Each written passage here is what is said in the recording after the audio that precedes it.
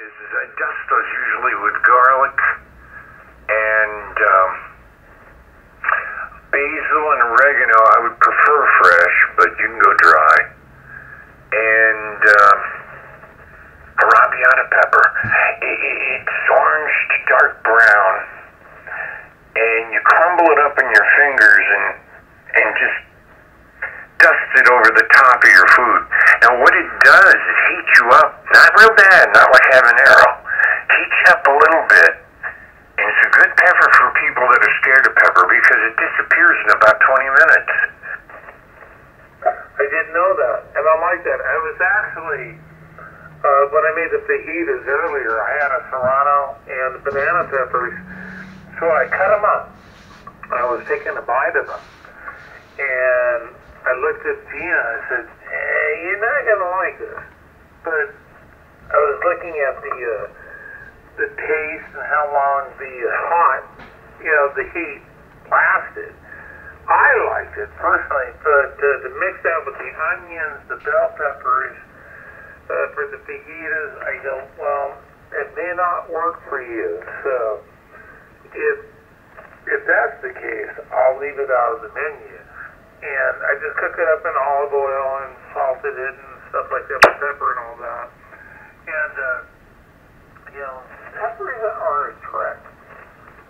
When you're putting into Mexican food, it's an open gamut when you're cooking as far as taste. And you got to be careful. Too hot pushes people away. The right amount of heat at the right amount of time, like you're saying, it disappears. It's perfect. Over. Yeah, I learned it myself by using it. I said, that's interesting. And I haven't talked to anybody who uses arrabbiata peppers. This came from a guy that does cooking. And I'm going to try to get some more. But I'm glad I remember the name. But there was something else in cooking process I want to mention. Darn it. I hate it when I get sidetracked. I'm forgetting these days. But anyway, we were on the subject of peppers. Oh, yeah. Oh, by the way, I agree entirely. You don't make food past 2 alarms. This 5-alarm chili thing is for people with smoke coming off their scalp, and you only get so many of them. But the more typical hotter is a 3. I don't know how your scale works. I go from 1 to 5, and 5, you got to call the fire department. Yeah. KGYN, WB6WCO, there is a rating on heat as far as peppers and stuff like that. Habaneros and stuff like that. There's definitely a rating, but Scoville. I incorporate it in the food that people will eat. And most Americans are not used to heat a little bit. And there's some people that, there's some folks out there that want more heat. That's something you got to be careful, but you want that taste. And there's nothing, don't get me wrong, there's nothing, like when I cut that serrano pepper earlier and put it in my mouth. I mean, raw serrano. How hot it was, I just thought, wow. And then I had a deviled egg. Gina made deviled eggs earlier, and I ate that. I go, my God, what a taste. And it subliminally went down as far as the heat. I love the taste of it. It had a great flavor. So you got to be careful with those things. WB6WCO, this is K2YN. Ted, yeah. Absolutely. No, I don't put in excessive heat. That they can add later is never a problem. 2 drops of Dave's Insanity sauce will change your mind. But, or a ghost pepper. Don't offer that unless they sign a release. Anyway, now, you bring it to them with a bouquet of flavors, including, try that arrabbiata. It spices it up a hair, and then it disappears. So, my wife didn't like onions because raw, because the flavor carries with it the next day. I like that. You brush your teeth, she says, and it's in your stomach, I guess. So, each person's different. I tried to cook with everyone in mind a meal for 10 people, and it's almost impossible when these folks are all over 55 years old. Over?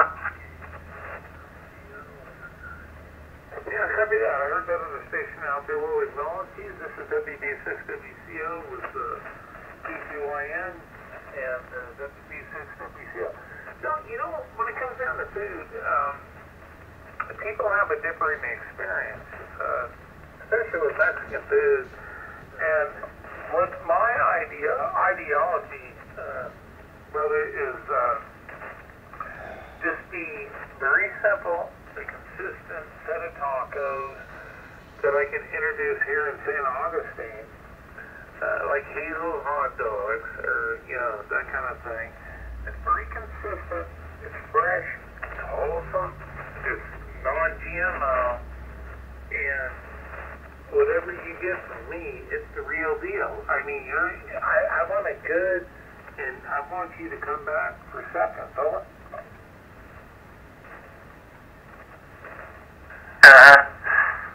Well, everyone wants that in the food business, that's for sure, especially when you're selling a unit, like one taco or, two tacos. And the more the merrier. I hope that works out. I want to mention to you a spice that's excellent in Mexican. And you figure out how much you should use, or if at all. Cumin, or cumin, they call it too. You gonna use any? Oh, you're talking about cumin, chili? Yep, cumin in your Mexican food is wonderful. I think it's a derivative of, believe it or not, bell peppers, if I'm not mistaken. You take a group of bell peppers, dry it out, and that is what your cumin is from. Is that wrong? Am I wrong? Oh, I'm not sure. I just work with the spice. Never did find out where it comes from. I got a buddy who knows all that. Anyway, not sure, but wow, it's aromatic and it's wonderful. And it's connected with chilies and other foods that go down that vein, like the seasoning for a taco.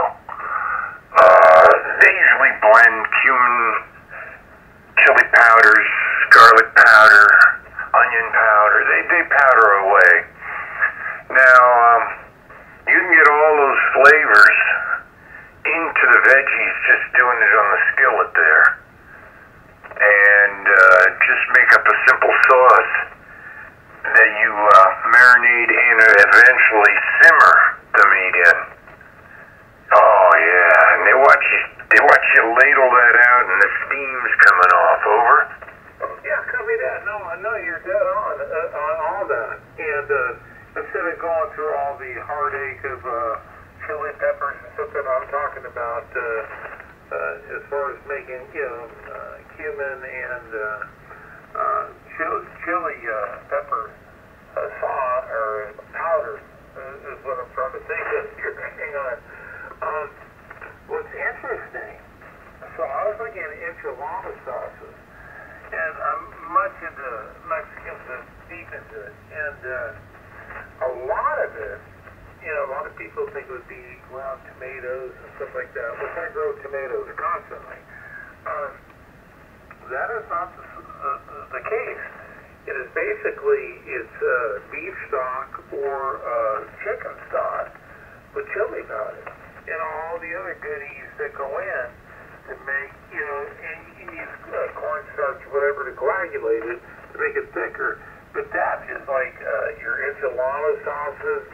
I don't know if you know about that, but I was doing a little bit of reading about that. Over. Oh yeah, very simple, and it makes sense because you're talking about food for the masses there. A lot of people work all day, both wife and husband, and they come home and they gotta feed kids.